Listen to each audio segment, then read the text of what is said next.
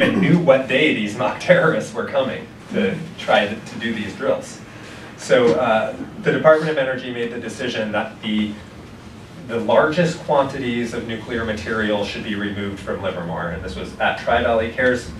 We worked really hard to push them to make this decision, and we won it, and in 2012 they moved all bomb-usable quantities of special nuclear material off-site. They moved it to sites where they have better security. I mean, we were hoping they would take it out of the programmatic work, and they did with some of it, but most of it ended up going back to Los Alamos. Some went to WIP, which is a waste treatment facility in New Mexico. But it can truthfully be made safer at those sites. Los Alamos is 45 square miles, not 1. It it's easier to make safe there. So we saw it as a victory. It also hampers the ability of scientists at Livermore Lab to do nuclear weapons research. And that's a good thing. We'd like to move Livermore Lab out of nuclear weapons, shrink the complex, not spend as much money, not have all these brilliant people working on these things, shift them to things that are more important priorities. But now, even though we had this victory, now at the bequest of scientists at the lab, under one program, they're trying to bring back plutonium bomb cores from Los Alamos, the same plutonium that we got removed, up to 6 times a year. They want to take bomb cores and ship them on trucks to Livermore, do environmental testing on them, which means shaking them, baking them, and dropping them in a drop test. This would all be to test a use environment on modified nuclear weapons. And then ship those plutonium pits back to Los Alamos. And they've urged us that when they do this, they will somehow wave a magic wand over Livermore Lab, and it will have adequate security while those cores are there, and then they'll bring them back to Los Alamos. There's going to be minimal impacts, minimal dangers to health, and we shouldn't be worried. Well, we're worried. So we have a petition going on. We've had meetings in the community. Because we've whined about it, they're going to do an environmental review. And so there will be a public process. But the petition is really helpful because we go to Congress in April and we go have meetings at Department of Energy, and we'll take this petition with us. We've already got about 1,000 signatures, plus it's online now. But if you guys would sign it here, that would be helpful, because it's nice to not just have people in Livermore signing it, but to have people in other communities say, well, we're worried about this too, especially because it's going to be going on the road 1,100 miles multiple times per year. So I brought that petition. It's also a worry because having plutonium on site is going to put the workers back at risk at this site where we know it can't be made safe. So it does have a worker aspect to it too. So that's my talk, and I will pass this around to you guys, but I wanted to see if you had any questions about anything I've said. Sure. An old friend of mine wrote published an article in Esquire in May or June of 1969 called "Please Don't Steal the Atomic Bomb." And I have a copy somewhere. It's sort of hard to find. And he's in New York in 1969, and he just walked into a facility. That's what the story was about. It was somewhere near Buffalo, New York. Alan Adelson. Well, you may have heard that. I don't know if that was the first article of this kind. I think it was. I haven't heard of this issue going back that long, so that's interesting. Yeah. I think people think it's more of a contemporary post 9/11 issue, but it's really not. And you might know too that some Plowshares protesters, including an 82-year-old nun, were able to cut the fence and get on site at the Y-12 nuclear facility in Tennessee. And they made it all the way into the high secure area one night and were able to be there for like 45 minutes before security got to them. The point of that demonstration or that action was to bring attention to nuclear weapons work, and I think that's what they were thinking about. The effect of that has actually been amazing and really different. The Department of Energy has had to, Congress was very upset, lots of people are very upset that this happened, and they've had to go back and do major reevaluation of some of their programmatic work that they're doing and what their current security requirements are. And it's really shown that very difficult to make this material safe anywhere, and they have no answers for how they can do that. And it really brings up questions about, can we do this safely anywhere? No. I'll move on. Let someone else take the Yeah. question, but I. No, I just wanted, you stated a figure of $250,000 for compensation? Sure, yes. That's all? I mean, what if you have liver cancer? What if you died? Yeah, I mean, and that's all the money that. That's much higher than the average compensation for ordinary workers. Well, isn't that tied to the tort reforms, and then they're all... Let's do it by two other questions, okay. I mean, yes, it is a low amount. It's tied to what they thought the average would be if you were to bring a private action around the country for these kind of worker contaminations. But it's tied to what that number was in 2000. They haven't changed it since then. You know, at this point, workers are happy to get anything. One of the difficulties with the Act, and one of the reasons why they created it, is because it used to be that your own worker files were classified. So if you brought private action, you still could not get a hold of those. So how could you prove worker contamination without your files, without Department of Energy materials? So now that can happen in a classified setting at Department of Labor. I still don't get to see them when I represent people, but the Department of Labor does. We have to trust them that they're accurately reading those materials and doing the claimant's claim justice, but it's not always possible. Yes, sir. You mentioned that the labs were privatized. Yes. Do the workers actually work for a private company now? And if so, if that's what it's going on, it's just like any other corporation where they cut corners. Yes. So would you explain that Sure. process to me? Do they work one of these 5 companies? Or? Yeah, it used to be that if you worked at Livermore Lab, your check came from University of California. Now your check comes from Lawrence Livermore National Security, LLC. They work for a private company. What's really alarming about this situation is that management, quote unquote management of the LLC, so they just manage the contract, basically, is what they do. Since under the new contract, post University of California, salaries have gone up about 4 times. The new director of the lab now makes almost $500,000 a year. He used to make 1/5 of that. Their costs have skyrocketed. They've moved themselves out of the facility and into town because they don't even want to be on site. They want to have separation between the workers and management. And they come out with something called their performance evaluation review every year. I'll just give you this example because it came out just last week. We've had to get it from the Freedom of Information Act. They failed. So they self-evaluate, and in their self-evaluation they gave themselves excellence across the board.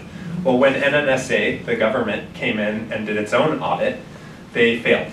They got a 78%, and according to this, that's a failure, which should mean that the contract comes up for review and that it can be bid out by other companies, that there should be in-depth looking at this contract, and that's what the management company is doing. But the head of NNSA, who was, well, I'll get to that one last. The head of NNSA, whose name is Neil Miller, she used her own authority to increase the score high enough so that they just automatically got their contract. They also got another $500,000 for a total of almost $50 million in bonuses. This is just for the management. Just for management. Cool. And they do this process at all of the labs. Los Alamos' situation was even worse. They had 68% and also ended up passing because she just gave them the check mark, gave them millions more in compensation. And she, 2 weeks later, was promoted for probably these actions. It's been written up in the press? We are trying to get press for it, and it will. Yes? How is Trt-Valley funded? We are funded by a mixture. About 40% of our funding comes from foundation funding.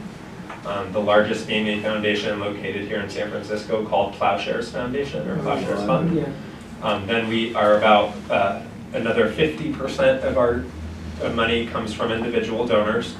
We have about 5,600 members, but to be a member, you do not have to donate.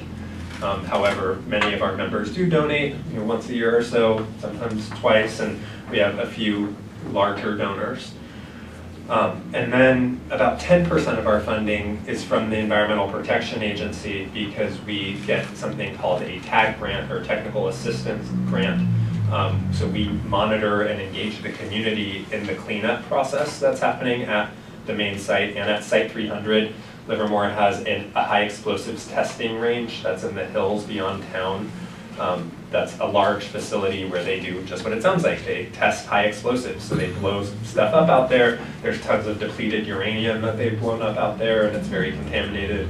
And so we get to go to those sites and get to give feedback on how they're cleaning it up, what schedule they're doing it, what the standard they're doing it to is, and we make sure that community kind of gives its approval for that. So that's where our funding comes from. Yes? One quick question. This, where the depleted uranium is near the North Livermore lab here, or the one down in Livermore, California? There's the main site that's in town in Livermore, and then the site where there's depleted uranium is between Livermore and Tracy in the foothills in a more remote area, although Tracy is rapidly growing right to it. But, yeah. All right. The second part is, in terms of causality, do these corporations ever openly acknowledge, officially acknowledge that the work caused this, or is it always like a settlement saying it's not our fault, but we'll pay you so much money? I mean, that's a really interesting question. The causation is an independent doctor reviews the records that show what your contamination was at the facility and decides whether it was 50% or more likely that your illness was caused by those exposures. And they give you a percentage. So if your percentage was 44%, and they acknowledge in a letter to you all the things that they think you were exposed to. They'll say beryllium and uranium and toxic metals, yeah, potentially plutonium and asbestos, and the list goes on for the things they have there. But we don't think that caused your liver cancer because you only worked there for 5 years or for whatever reason. They don't even give a reason. But so then you don't really get acknowledgement that even though you know you were exposed, you don't know that they don't agree that your cancer was caused by that. One of the things that, if it was 54%, then what would they say? Then they'd say, yes, you get compensation, your illness was likely caused by your exposures. So they openly sort of admit it. Yeah. One of the things that's very important to understand is that the nuclear workers in Japan, many of them are contract workers. So they're not even keeping a proper registry of where these workers work, and they work in different plants all over the country. And also, when they do apply for compensation from working at the plants, they only provide compensation for cancer. However, there are many other diseases that are caused by radiation. Those are not compensable. So you can get these other diseases, and you can't get compensation. But if it's cancer, you can prove it. But the main problem is thousands of workers, contract workers, part-time workers, day laborers in Japan are, because they don't keep proper registration, they can't even prove that they've been injured and sickened by working in these facilities. And as was reported earlier, the Yakuza hire these day laborers in Japan, and they don't tell them anything. In some cases, they have lead over their dosimeters, so they're covering up the contamination of these workers who are by the thousands working in these plants. And also they can backtrack because once they, contract out, job is done, then disperse them, Precisely. I just want to mention too that there's actually a demonstration nuclear reactor in Pleasanton, California, which is really near Livermore. It's called GE Valicitas. It is still operational, or at least one cell is. And many workers worked at GE Valicitas and at Livermore Lab and have exposures from both places. Sometimes their exposures at GE Valicitas were even worse than they were at Livermore Lab. Yes?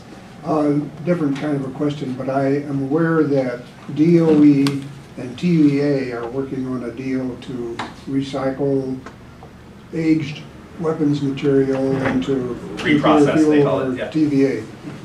Yeah, that's true to an extent. TVA is the customer that DOE is hoping to get.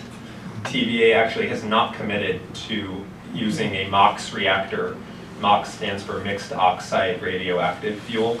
So they want to take weapons plutonium, and that we have a huge excess of, by the way. We have 10,000 plutonium pits sitting in Pantex.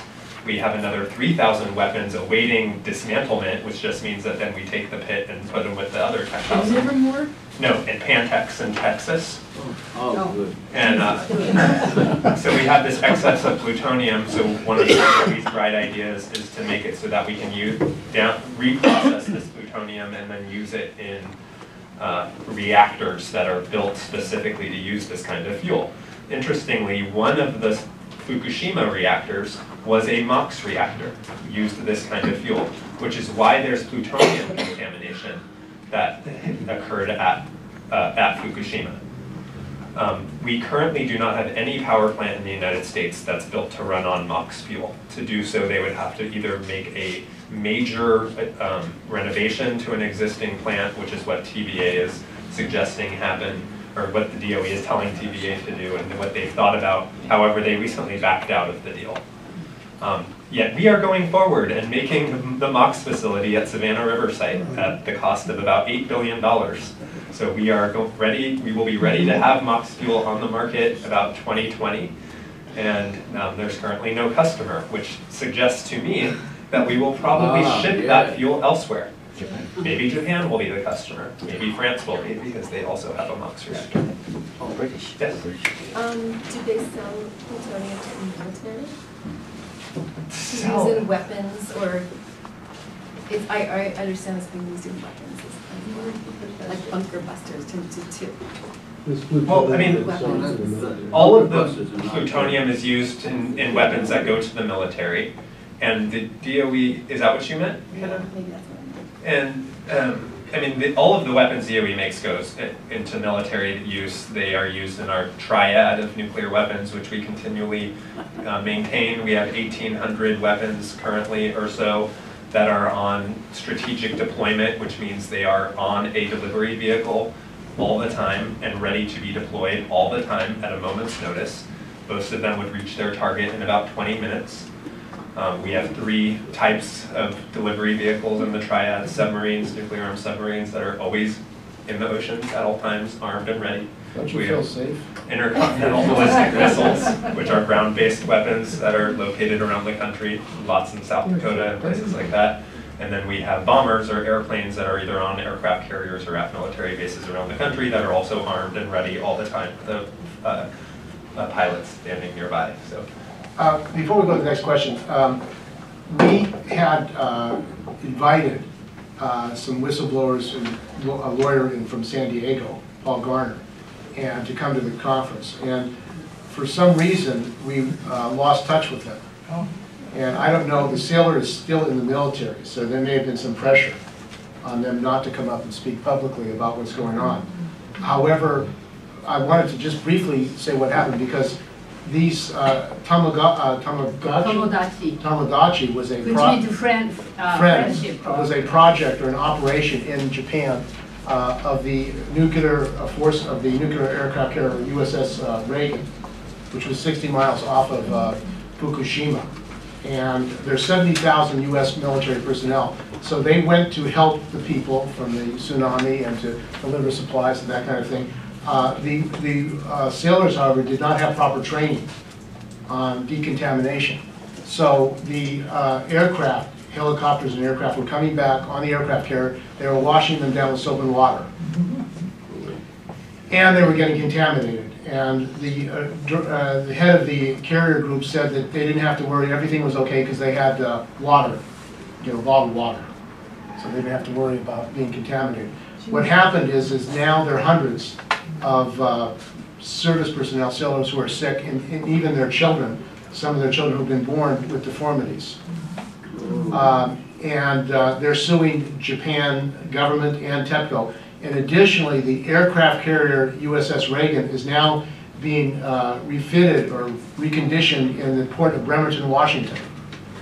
And it may be, we've heard some stories that some of the workers, shipyard workers who are working on that carrier are themselves becoming contaminated by radiation.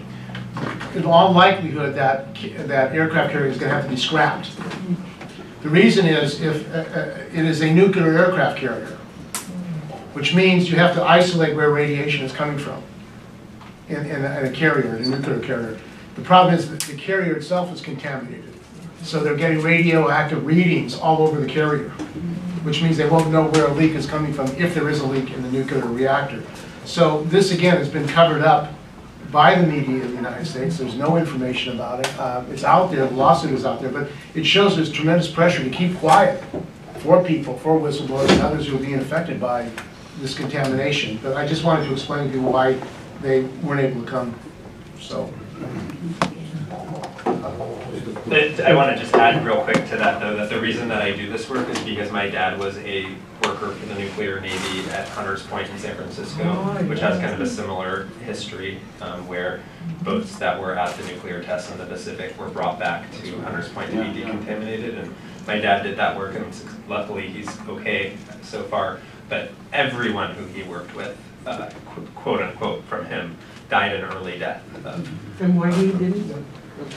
He wasn't at the tests, and many of them were, luck. And I've interviewed workers at the Hunters Point shipyard, and they're actually going to develop Hunters Point and put housing on Hunters Point. And they're called brownfields, these contaminated sites. Congress, developers paid Congress people to pass a law saying brownfield, that the private developer will clean up these sites. They'll be okay to be developed. Well, it turns out many of these sites haven't been cleaned up. The workers get sick on them. In Downey, California, contamination of Downey studios, workers, Kaiser even built a hospital on this contaminated dump site in Downey, California. So people are getting sick. Workers are getting sick at that hospital. And I interviewed one worker at Hunters Point. His name is Tom Campbell. He was a machinist who was told to carry out these barrels of material, and he got cancer on his stomach from the radioactive material that was at Hunters Point. So I mean, this is endemic. It's all over the place. I mean, this cancer, and workers are being contaminated, communities being contaminated. Right here in San Francisco, they're saying that these places can be developed. We don't have a speaker from Hunters Point, but I'm sure they are having radioactive problems and all kinds of problems as a result of the serious contamination. I mean, they brush down the ships, they blasted the ships, all that dust is all over from the atomic blast. So once it's there, it's there.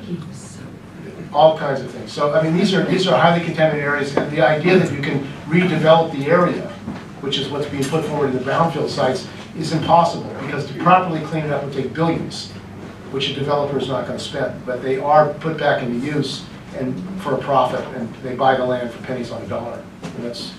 Are we over time too? Yeah, we're on a little time. So one more question. I guess it's USS Reagan, was that the ship? USS Reagan. It was heading toward the plume. A big plume hit a Japanese ship directly. USS Reagan sent a helicopter over. Sailors came back at highly radioactive shoes. I don't know what happened to the Japanese ship.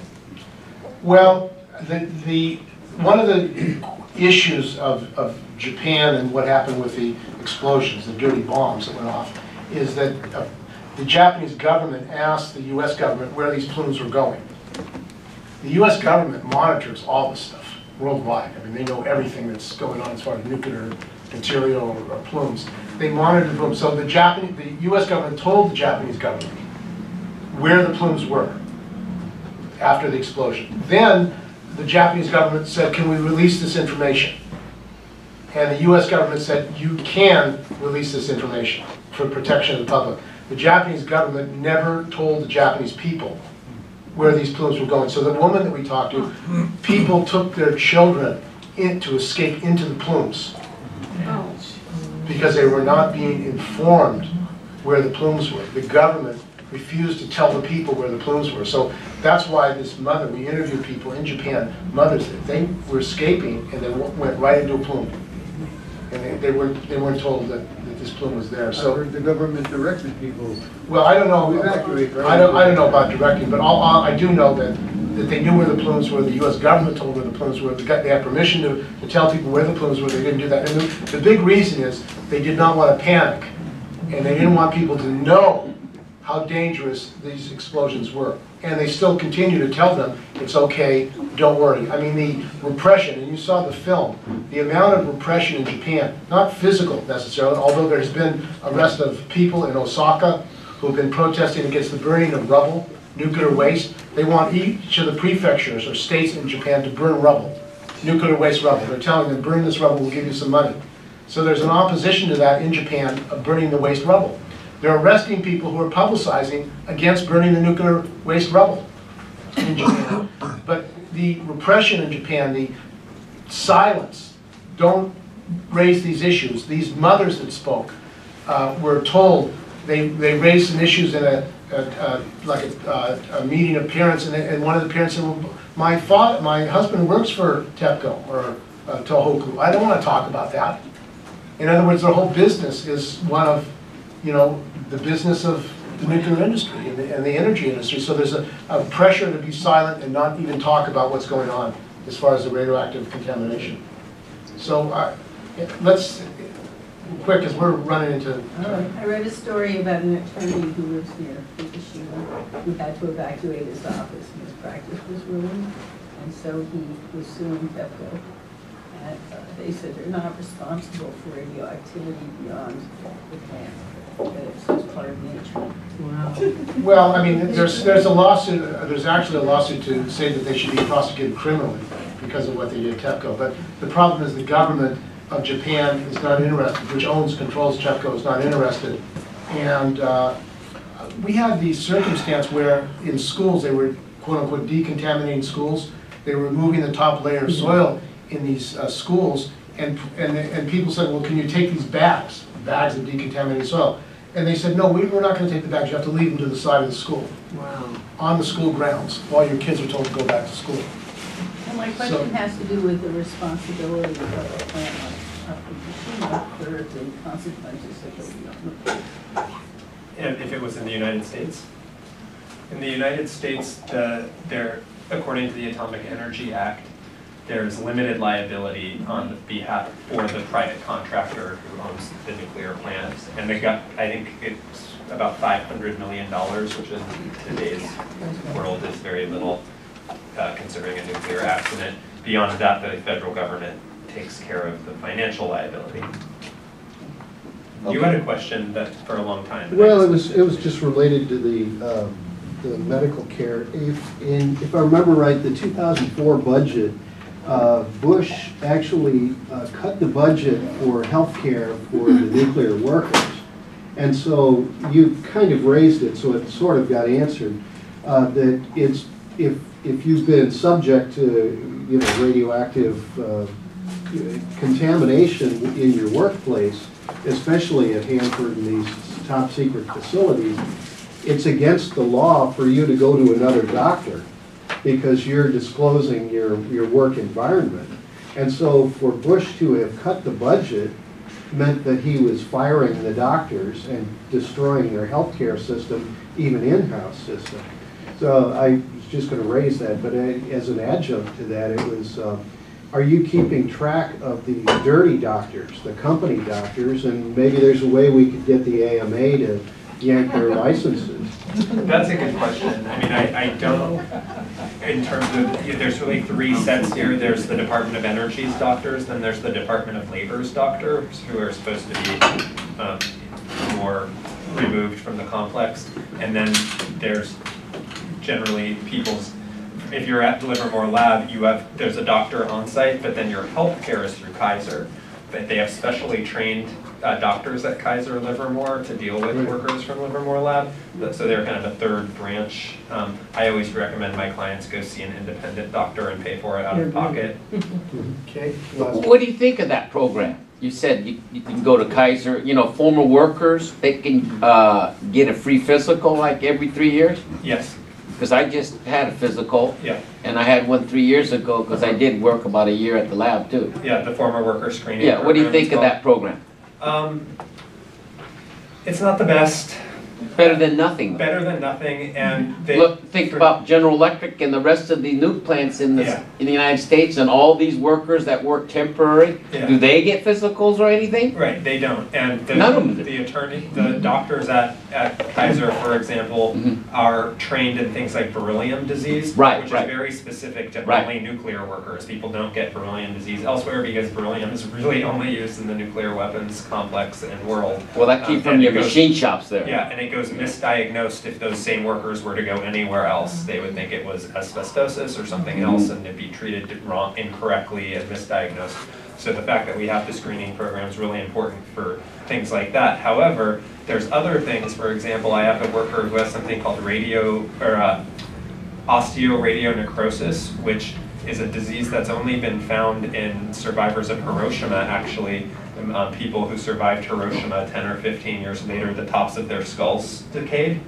And it is found that they got really heavy doses of radiation on the tops of their heads if they were outside at the bomb blast, or like on the side of their face or something, and it causes exactly what it sounds like, osteonecrosis. It causes your bones to decay. He was working in a glove box at Sandia Lab, and he a few times had his hands in his glove box working with tritium, which is radioactive hydrogen, took his hands out of the glove box. A minute would go by and the alarm in his room would go off because something was escaping the glove box. Turns out his gloves had holes in them. And so while his hands were in the gloves, nothing was escaping, but his hands were getting exposed on his fingertips. So all of his fingertips had this bone decay called osteoradionecrosis. It's super rare. Even these doctors at Kaiser had no idea what it was. And he had to go see a specialist on his own dime somewhere else, who knew about these studies from Hiroshima and said that is osteoradionecrosis. And so there's so many things that can happen from radiation exposure, like Steve said, that they go misdiagnosed, and even at these specialized places they don't necessarily diagnose it. Yeah, last point, on the video, we didn't bring it up, but after Hiroshima and Nagasaki, the doctors there, since they wanted to limit liability, were not properly treating people. So what people had to do is set up their own clinics to treat themselves after Hiroshima and Nagasaki. And that now is the experience in Fukushima. People are being told by the doctors, don't worry, we're not going to talk about it. They're not taking care of the people. So, I mean, it repeats itself, this whole process. So I want to thank Scott for coming. And I'll hand over the video questions, and I'll pass the position around as well. Thank you, everybody. so everyone, the other speakers, Barbara and Dan and